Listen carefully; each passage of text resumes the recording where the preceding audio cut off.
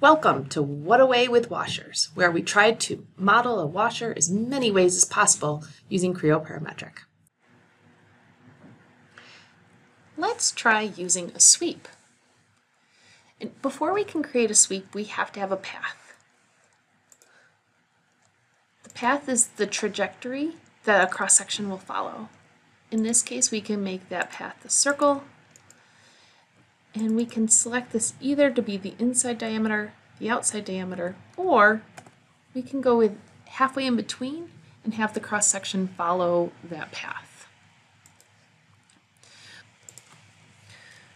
With the path created,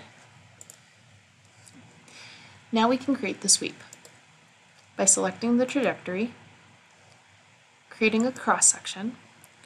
Watch for these crosshairs. This is going to tell you where to create your cross-section so that it is perpendicular with the path. This cross-section is going to have a height of 0.5, that's the thickness, and a cross-section of 0.5. That is the wall thickness that'll go around the path, as if we were doing the revolve.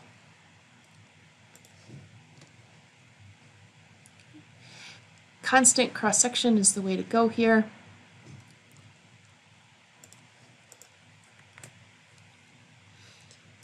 So in this case, we sketched the cross-section, did not include the inner or outer diameter. But we can confirm that they are still an outer diameter of 2 and an inner diameter of 1. Next, we'll use the blend tool, which is from the shapes dropdown.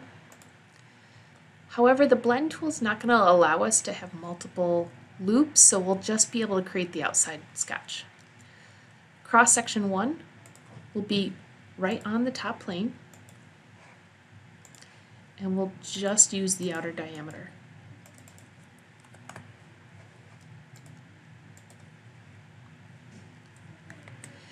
We're going to make the second cross-section 0.5 up from the first one,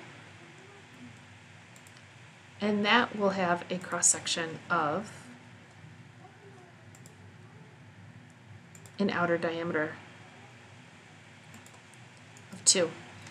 I could dimension this 2, but I'd rather use the equal sign and make the two different diameters the same.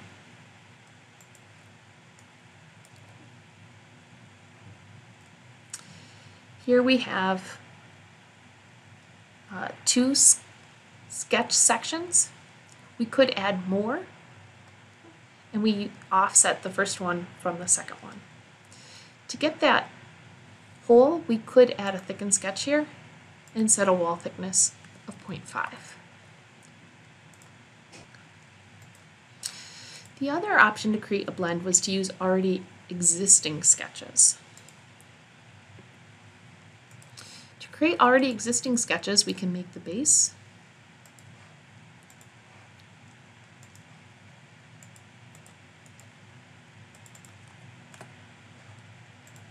To make the second sketch, we need a plane that will offset from the top by a distance of 0.5 and create a sketch on that new datum plane.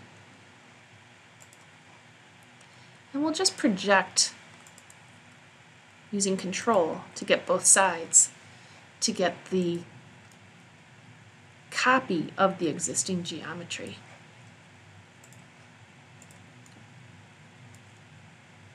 With these two sketches, we can now go into Shapes, Blend, use selected sketches, select the first one, add, and select the second one.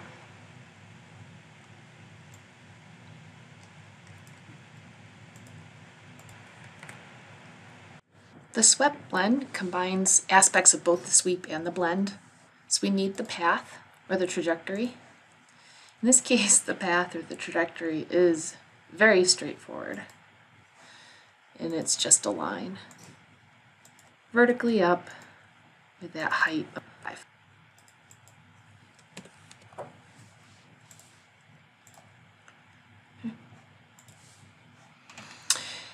And again, we'll rename it. We'll select the swept blend option, select the trajectory. On the sections, we'll create a sketch at the starting location.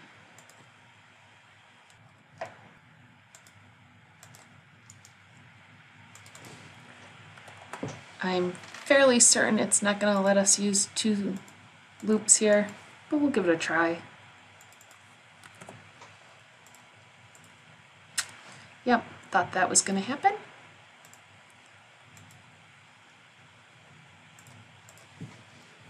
So we can make it construction and leave it there as a piece of information. And then our next location, we'll click Insert. And this is going to be at the end location. And we'll hit Sketch. And we're using the new, right, if you can kind of see it here. Right. Okay, and we'll create a circle. That's also 2.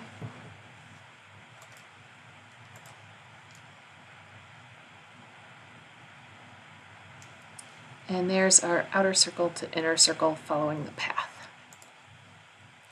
We can make it the geometry we want by using the Thicken Sketch tool.